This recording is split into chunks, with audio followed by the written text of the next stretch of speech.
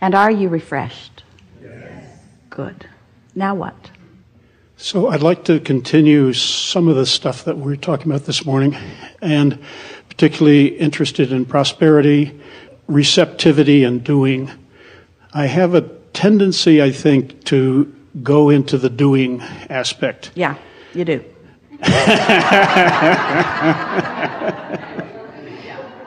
It's all right. You want to do. Doing is really fun. Doing in the flow is way more fun, though, than doing not in the flow. And doing because you can't stop yourself from doing it because the momentum is such is way more fun and way more productive than doing it because it needs to be done. But, of course, you want action. Action is this manifested point out here on the leading edge. Action is way fun. You just want to do it from a vibrational aligned standpoint, not from a vibrational misaligned standpoint. That's all. Action from the path of least resistance, not action from a path of more resistance. Let me talk a little bit about prosperity. I understand working for money. On rare occasions, I've found money in the street. Now, we're just going to interrupt you here for just a moment because you've laid out the perfect place for us to say this. Okay. Working for money is like motivation as compared to inspiration. Working for money is the action part. And certainly, there's always action involved in the allowing of money into your experience. We're not trying to guide you away from action. If the emphasis is on the energy work, the alignment work, the wobble-free work, and then the inspired action, then that's a whole different thing than working for money. So in terms of ways that money can come to you, prosperity, so there's working for money or even inspired working for money. See, we like the way this conversation's going already, and we want to head it off. We like it so much. Because before we go there, and we'll go there with you if you want to, and there's nothing wrong with going where you think you want to go, really, but what we're talking about is this movement from the vortex where it's unseen into the bank account where it is seen. In other words, this transfer from vibration into material. So this is what we're really talking about. So when you say you started to lay out the ways that that can happen, and we want you to understand there is an infinite array of ways that you are not even considering, that you couldn't even possibly consider. In other words, at best, you can make a bulky general list, but when you get tuned into this and the ideas start flowing, the flow of energy and the flow of economics, the flow of prosperity, unlimited resources.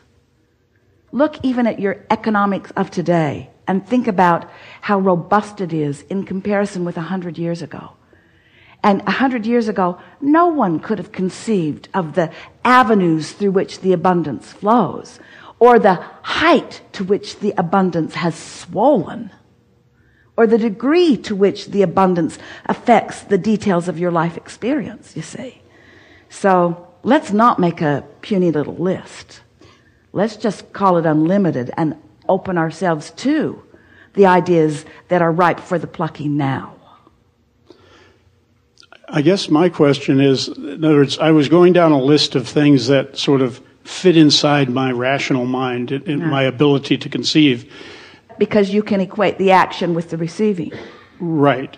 Yeah. So I'm asking about how to open myself up more, be more receptive to unseen and by saying things magical like, things. There are way more ways than I can think of right now. And putting myself in a corner where I lay out 5 things is limiting. I'm not going to do that anymore. I'm going to accept the unlimitedness of it. I'm going to accept the ripeness of ideas that I'm about to receive. It's hard for a doer, isn't it? Yes. It's hard for somebody who's used to just getting in and doing it. And it's annoying when you do and others don't do. It's just annoying when you do and others don't do. But those who are really doing aren't doing. Those that are really receiving have got this vibrational flow going. Now just answer this as you believe it to be. There's only a slight trap here for you. But answer this as you believe it to be. Do you believe that currently your prosperity And we're talking about financial prosperity. Do you believe right now that your financial prosperity is tied to your action? Well, you know the right answer, and everybody else was just quiet.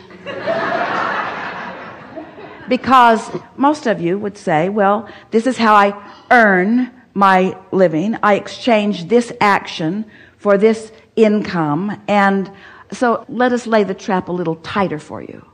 If you stopped doing today what you've been doing, would your money flow tomorrow the way it's been flowing? Is there anybody out there? If you didn't go to work tomorrow, would your money flow? And if you didn't go to work tomorrow, for those of you who, if you don't go to work tomorrow and don't do what you usually do, and your money doesn't flow, then what? Then what? In other words, does your money feel dependent on your action? Yes. So, thank you for being honest. Well, for most, that's normal in your economy of today, isn't it? That you have trained yourself or been hired to do something in exchange, or you've positioned yourself to do something in exchange. Economics is about that, isn't it? It's about providing service for one another. Aren't your economics all about your interaction with each other? Here's another question for you. If there was no one else on the planet, would your business or means of making money be necessary? If there were no one else to participate with you in any way, goods or services, would there be any reason for you to provide them? Can you step back far enough to acknowledge that your interaction with one another is what the basis of economics is all about?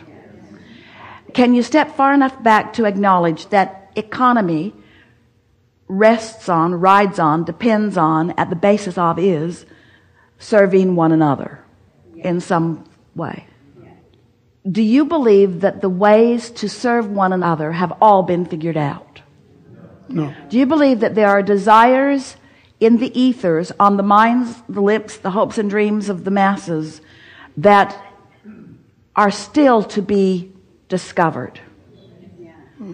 Do you believe that you have the ability to position yourself as you choose to be the beneficiary of the satisfaction of serving others? We tricked you, didn't we? Because what we want you to embrace first is that your economics and how they flow to you are about the energy that you are flowing outward to others. In other words, it's what you're offering, what you're receiving and what you're offering are the same. They are vibrationally equivalent. And if you can think in terms of the service that you're offering, now we offer that word carefully because you misunderstand it every time someone uses the word. But in this conversation that we're having, where we've agreed that economics is all about serving one another, in other words, it's what it all is, then as you acknowledge that your contribution, what you are offering to this mix, is of value to others, once you go there, now your understanding of economics is in a whole new place that can serve you in a whole new way. So now we'll ask you, are you there yet? Do you acknowledge that it is your service to others? So now, in what ways do you serve? You were going to make a short list a little while ago, but in what ways do you serve others? You serve others by getting energy flowing. You serve others by tapping into the stream of infinite intelligence.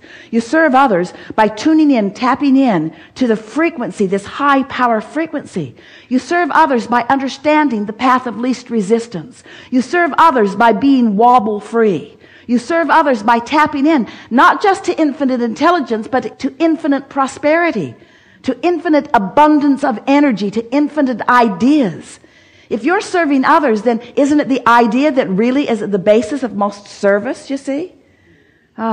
When you loosen up these cobwebs and you start acknowledging that you could be in the right place at the right time, in more conversations, in more opportunities to uplift, if you would put your attention upon the energy that you're receiving, which then you will be flowing. But here's the most interesting thing about economics.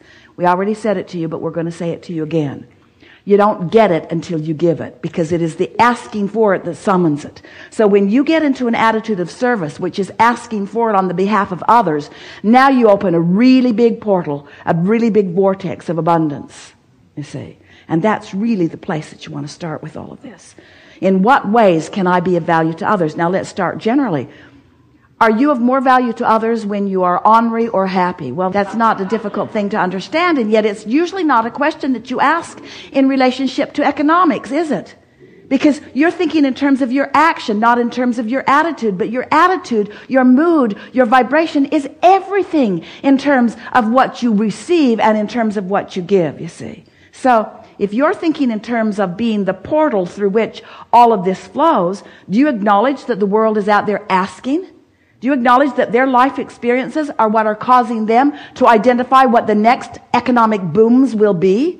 Do you know that there are economic booms in the vortex right now that haven't even been discovered by those who will feel the inspiration to provide the response to the boom that is being asked for?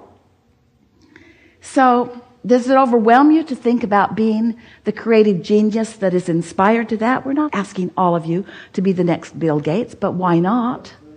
We're not asking you to be the next innovator of the next big invention, but why not? But what we are asking you to do is acknowledge that there is infinite energy flowing, and enough abundance will flow to serve you in the way that you are wanting to be served once you get into this flow of economics. It's all about energy, you see.